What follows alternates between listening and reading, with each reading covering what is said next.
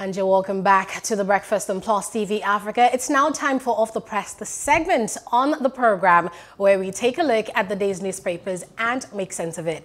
And we've invited Mr. Chris Nwandu, publisher of CK News. Good morning. Thanks for joining us.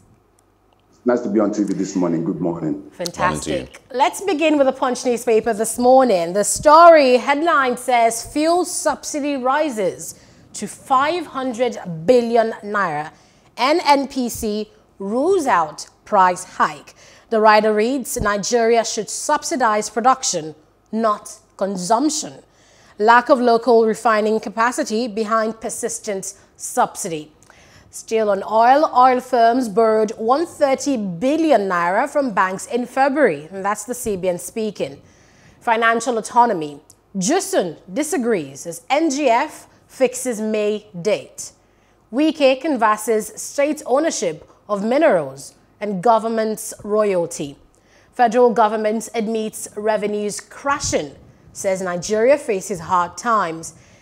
We see a picture of lawyers here. It says MBA backs Jusun, vows to force government's compliance. 2 nurses, 2 others killed and injured, 10 injured in Ogun crashes. Lagos plans establishment of anti-graft agency. Ekiti monarchs, abductors demand 20 million naira as anxiety grips family. Osun hunters engage herdsmen in gunfight, force invaders to flee. Igbo 2023 presidency now a possibility. That's Ohaneze speaking. And a sad story here about 2 cops and 7 others killed as gunmen attack Anambra and Abia police stations. Those are the stories on the Punch newspaper. Now to the Daily Independent. Let's see what we can find over here. It says here 10 billion naira for airports billed for concession raises questions. Stakeholders say plans shrouded in secrecy. Also, our dissenting views can't rob us of 2023 presidency, and that's from Ohaneze Ndigbo. Slain soldiers, police arrest local government officials, and 2 monarchs in Benue State. Also, gunmen attack police stations in Abia, Anambra, raise vehicles. States lose 40% revenue to COVID-19 pandemic. That's from the Nigerian Governors Forum. And also, ESN won't work with the Bubeagu security outfit, says IPOB. INEC reads Riot Act to parties on violent congresses. We can also find here, governors agree to implement autonomy for state legislature and judiciary in May. It's one of the things that we're going to be talking about on the program this morning. Lastly, Afenifere factions unite for Dumakin's funeral. Those are the big ones on the Daily Independent. Let's now take a look at the Nation newspaper. Gunmen kill policemen in multiple attacks on stations. Buildings and vehicles razed, detainees freeze, and the federal government says it's terrorism. States okay autonomy for judiciary and legislature. Lawyers join judicial workers' protest. A minister here is saying we shan't request to borrow 50 billion naira for sharing. ASU, SANU rejects Makinde's order on Lautech VC. Governors in Algon protest planned deduction of $318 million. And the finance minister has been asked not to issue promissory notes for disowned legal fees. Terrorists dislodge troops in Dikwa, 7 killed in herders' attack. Traditional rulers and council workers detained over killing of soldiers in Benue State. Those are the stories on The Nation this morning. All right, let's see what we can find. The Guardian newspaper comes up next. Pressure on disposable incomes as unemployment doubles. Also this morning, again, twin attacks rock police divisions in Abia and Anambra. We can also find here governors promise implementation of financial autonomy as Jusun suspends strike. INEC threatens to sanction parties over violent congresses. And 3 INEC officials die in Borno road crash. Lastly, tension as suspected Fulani headsmen invade Osun community, shoot 3. Mr. Chris Nwandu, I think let's start with, once again, stories from the southeast. What exactly would you say is going on? We've heard about these attacks on police stations and police facilities for far too long now. It seems to not be ending. What would you say might be going on? very much once again. Personally, it's very amazing that the Nigerian police are finding it difficult to even defend themselves against this. And that to me is worrisome, because the security of life and property internally in Nigeria is supposed to be the responsibility of the police, and not that they are security forces. But it's becoming so worrying that the police be of the protection of life and properties of ordinary Nigerians are not the one getting overrun by bandits, and that to me is very worrisome. And that's through a bigger challenge to the new Inspector General of Police acting to be able to do something about it. I don't see any reason. Yesterday's attack of particular interest to me was the one that happened at Ogbonmwan, the zonal headquarters of Zone 13 of the Nigerian Police. That is the zonal headquarters of that region. And before, we used to have pockets of attacks on just police stations across the southeast. But now, the fight has been taken to the zonal headquarters. If the zonal headquarters of the police is not secure, then you can think of what happened today. And don't forget that also the state command of the police was attacked in Owerri 3 days ago during the attack at the does it seem correctional facility in Owerri. Mr. Nwandu, does it seem like there's certain elements trying to weaken the security architecture in the southeast? Of course, definitely that is the whole idea. It's obvious that some people are trying to weaken the security apparatus in the southeast. And that to me is and that's why they need to nip this in the bud. Because it's no longer the ordinary that are not secured. Even the security agencies, from what I had, even policemen are finding it difficult to move around in the southeast. Some don't wear your uniform again, they just put it in nylon and move around until they get to their stations. Even those at their station not even feeling secured. That to me is a very, very tough call. And I believe that all the security agencies should assist the police, since it seems the police is helpless in this situation. I'm talking about the DSS, the defense, the Civil Defense Corps, the Nigerian Army, and all security, NIA, and rest of them to be able to pinpoint those that are behind these attacks. They can't just come into our police stations, attack the place, kill people, release prisoners, burn vehicles and houses, and just appear and not be arrested. That to me is wrong. Oh, well. All right, Mr. Nwandu, another big story we've seen across the newspapers, and we'll be getting into the details later on the program, is about JUSUN, financial autonomy. We know that yesterday, the NBA gathered to do a solidarity walk with JUSUN. They went to the National Assembly in Abuja to protest, but security officials shut them out. Also, members of the NBA in Akure, Ondo State did the same thing. So we're seeing the NBA here now, chipping in their contribution to say that they support the independence of the judiciary, and they're trying to press the governors and force them to make sure that, that works out. I don't know how you interpret this in the light of, the fact that the governors here, JUSUN, have, fingered the governors, saying they are the reason why, the independence of the judiciary has not been implemented till now. But what's in a statement from Fayemi saying the governors are not opposed to it and that they're the ones in the first place, or they're the reason in the first place while the executive order was even passed? If they were the reason why the order was not, according to the chairman of Nigerian Governors Forum, so why not it been implemented? That should be the question that the government asks. So that to me is just rhetoric. It's just trying to call all the and ask the question is, must JUSUN go on strike before the governors have to be able to do what they need? The president has signed the executive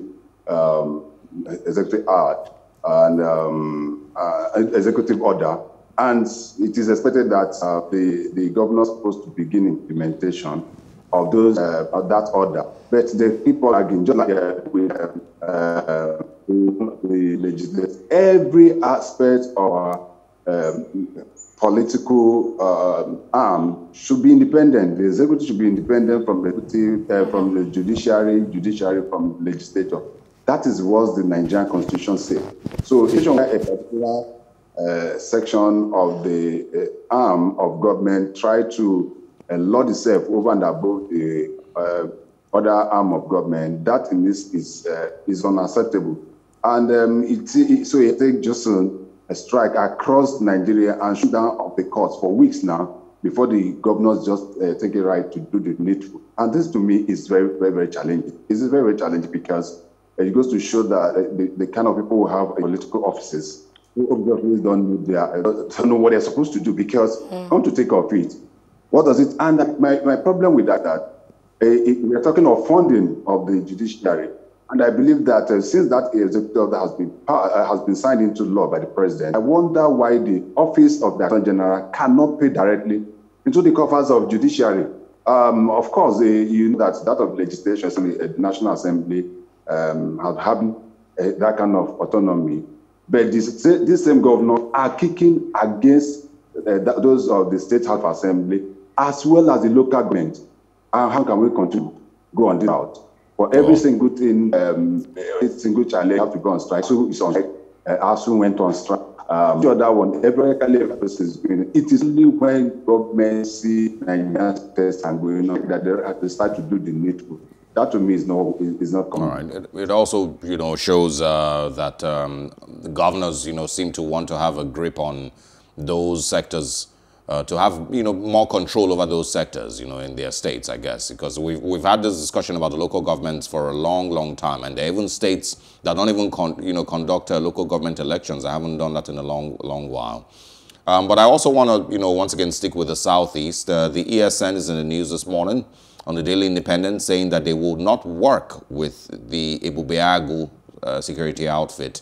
What's your reaction to that? And that's from the IPOB, actually.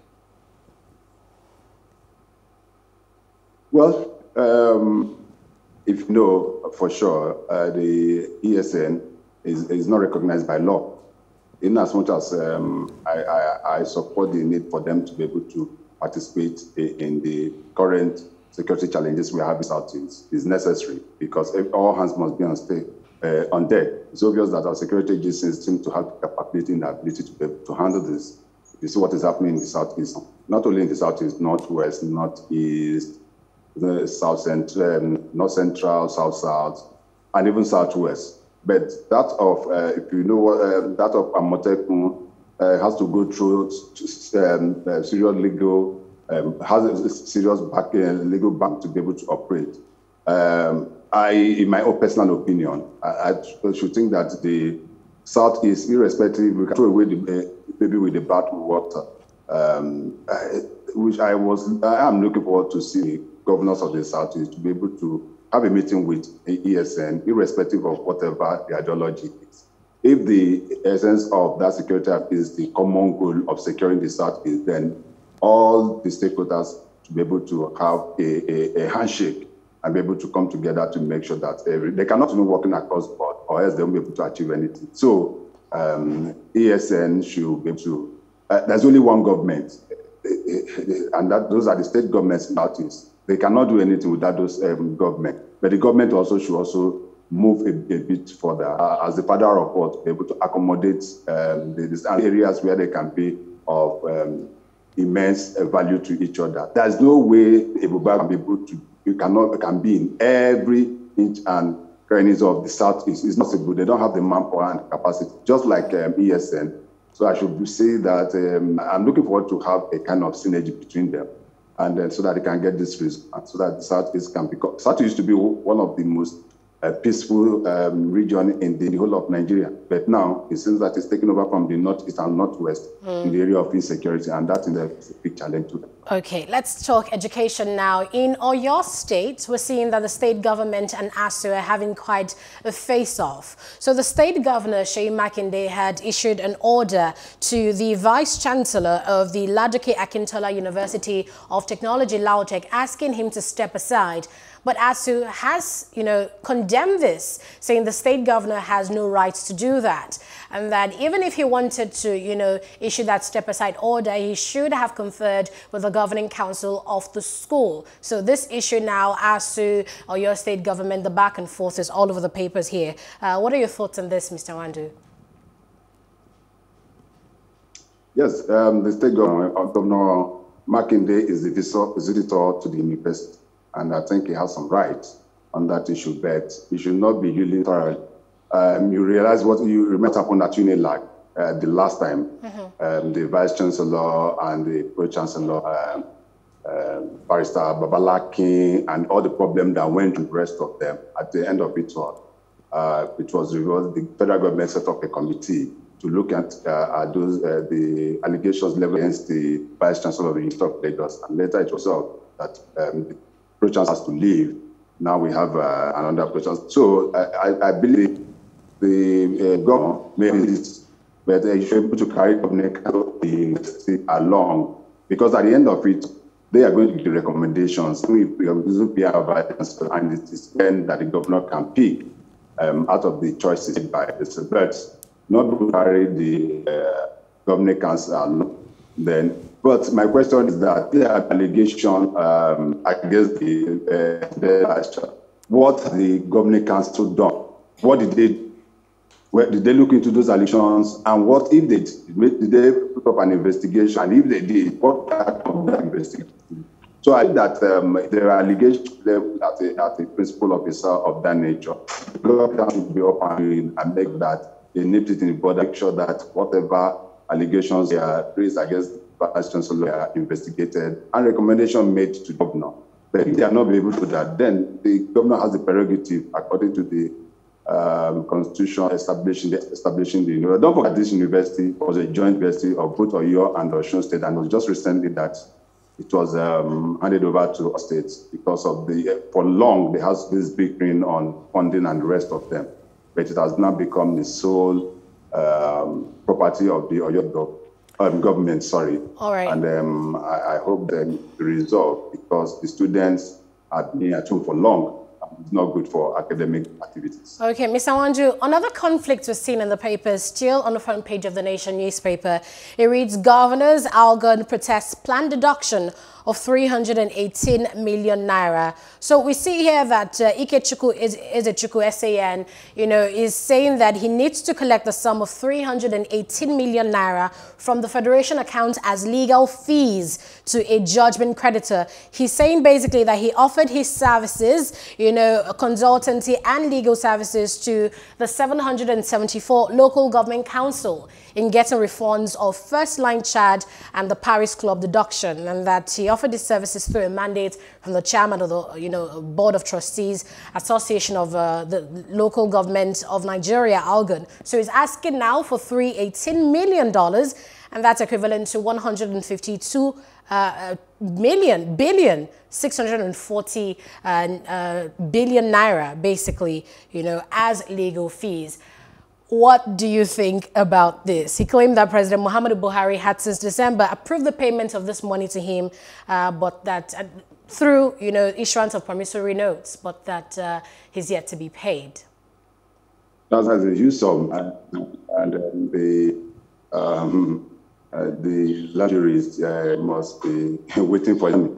But in every issue of this nature, there must be a contract. So definitely a contract must sign, if you understand me. There must have been a contract between him and Algon. And I think that if there's a breach, then each of the parties should go to court. It is a court pronounced. It is not just if there is a dispute, it's either go into arbitration.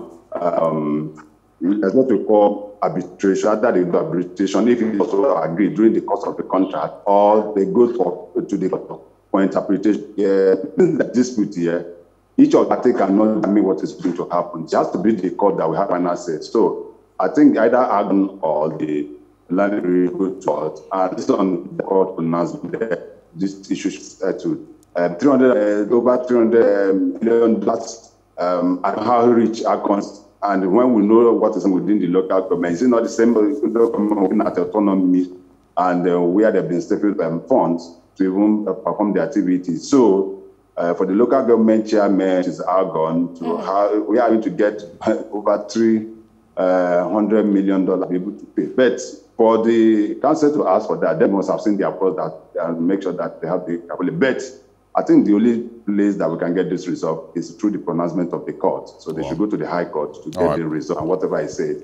And anyone that is aggrieved and doesn't agree with the High Court can go up to the Court of Appeal and then to the Supreme Court for a final pronouncement on that. Or alternatively, they cannot go through that. They should go through arbitration to get it resolved. All right. Let's also throw in one last one from the Daily Independent this morning, and it's talking about states losing 40% of their revenue to the COVID-19 pandemic. It's the Nigerian Governors Forum saying that there. So I want your thoughts on governors' internally generated revenue and their inability to improve on their IGR year after year.